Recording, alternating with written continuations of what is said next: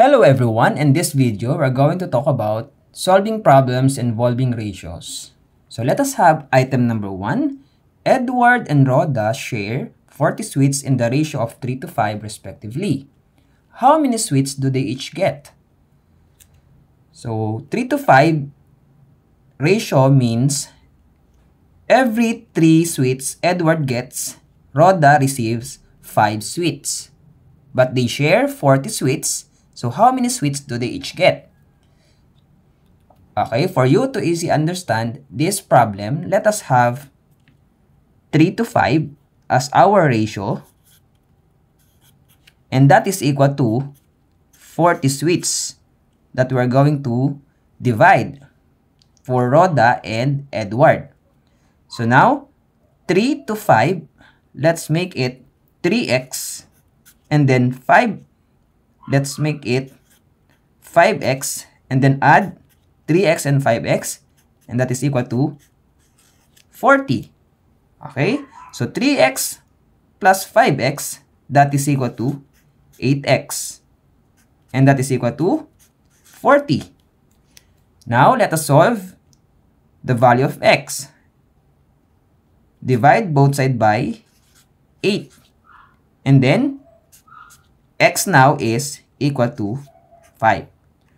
Okay, now, let us have the ratio 3:5. And then divide it into 40, which is the value of x is equal to 5. Now, 3 is 3x. So, 3x, that is 3 times 5. So, that is equal to 15. And then 5x. So, 5 times 5, that is equal to 25. And if we're going to add this, that is equal to 40. Okay, 15 plus 25 is equal to 40. Therefore, Edward gets 15 sweets, and then Rhoda gets 25 sweets. Okay? So let us have item number 2. A 300-meter plank of wood is sawn in 3 pieces in the ratio of 3 to 2 to 5. What is the length of the shorter piece? So now let us get the ratio or the given ratio, that is 3 to 2 to 5, and then that is equal to 300 meters. Take note, we are going to divide this plank of wood into the ratio of 3 to 2 to 5.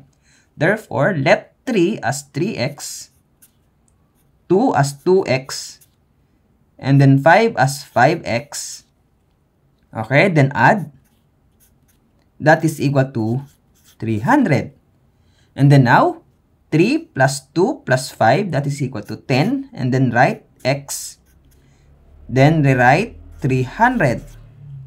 Now we can solve for the value of x by dividing both sides by 10. Okay? So x now is equal to 30.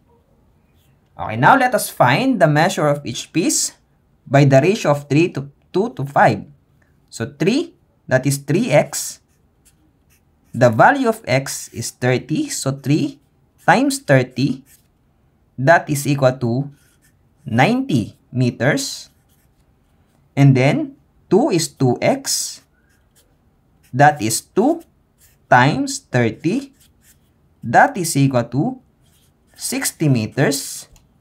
And then 5 is 5x.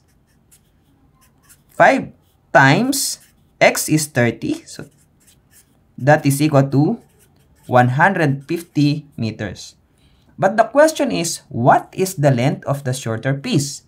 From the given measurement of the pieces of the plank of wood, the shorter piece is 60 meters. Therefore, the shorter piece of the plank of wood is 60 meters.